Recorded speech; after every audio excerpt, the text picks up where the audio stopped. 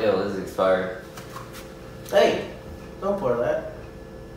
Why not? This is oil. Here, let me show you the cup. Let me see. According to Green Treks Network, municipal water is safe to drink. As we go through urbanization, the environment is changed and the ground doesn't absorb the liquids as well anymore, creating runoff into rivers, streams, and lakes. The National Environment Policy of 1969 was signed into law by President Nixon on January 1, 1970. This was considered the start to the Clean Water Act and eventually led into the Safe Drinking Water Act. As you saw from the animation, agriculture is one of the worst industries for pollution to our lakes and rivers.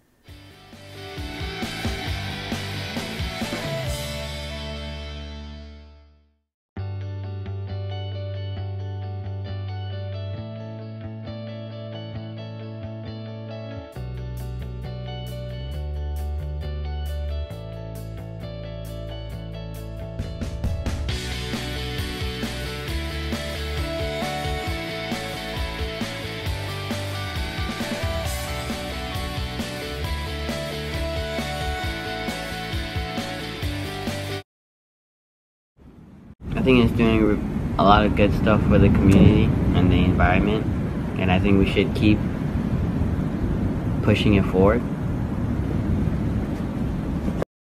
Some people think that the Environmental Protection Agency is contributing to lessening the pollutants in our waters by increasing the penalty fee from $37,500 to $51,530.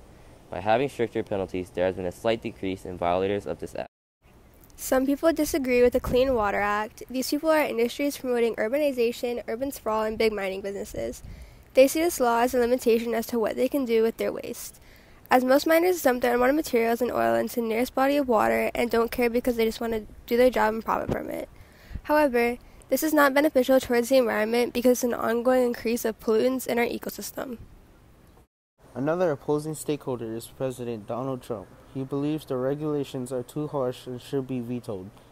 He has said in numerous parts of his election campaign that he did not support many aspects of keeping our environment clean and healthy for many years to come. Okay, so I think the question is, how does water pollution start? Okay, I think it starts because of man's ability or to work with technology. Technology moves things along faster, therefore you have all these things like oils, gasoline, all these type of things that run industry, but there's a bad part about it. If oil leaks or if gasoline leaks, this is where things start off and they start leaking into the fresh water, which later on leaks into the salt water. So this is one of the keys. Industrialization of countries are causing more pollution quicker. I think you've asked an interesting question, which is, do you think businesses will change because of maybe new rules that government will instill?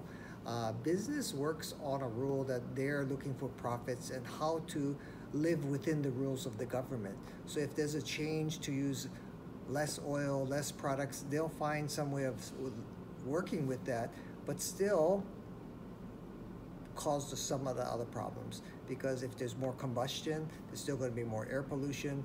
There's still going to be other things. They're using more ethanol to make the air cleaner, but then you have to grow more plants, there's more waste.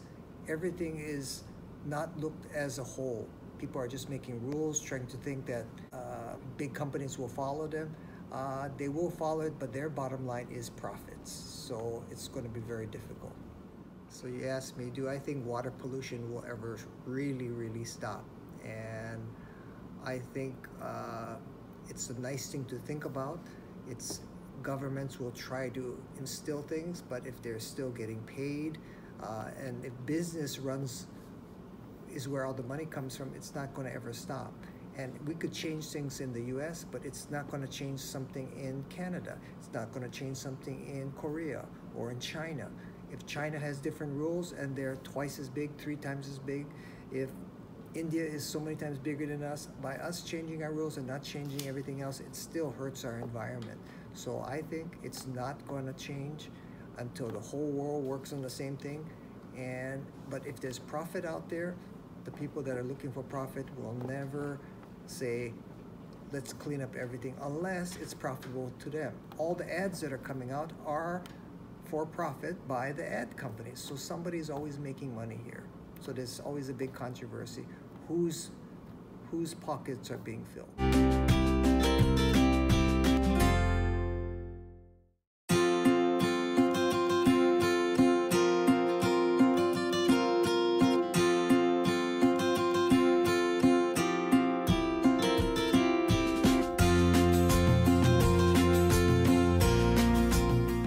The Clean Water Act is essential to a properly working society because without it, we wouldn't have safe drinking water.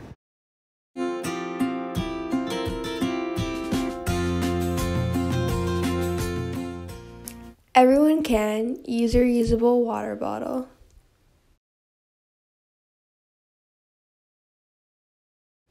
You can also dispose of chemicals properly.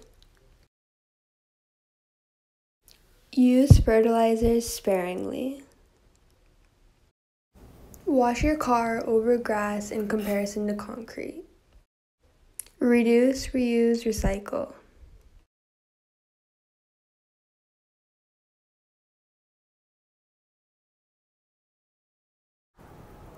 Lastly, do not sweep away chemicals and dirt into drains. To take further action, you may advocate to Congress or your local representatives to continue the Clean Water Act. The number and email are on the next screen.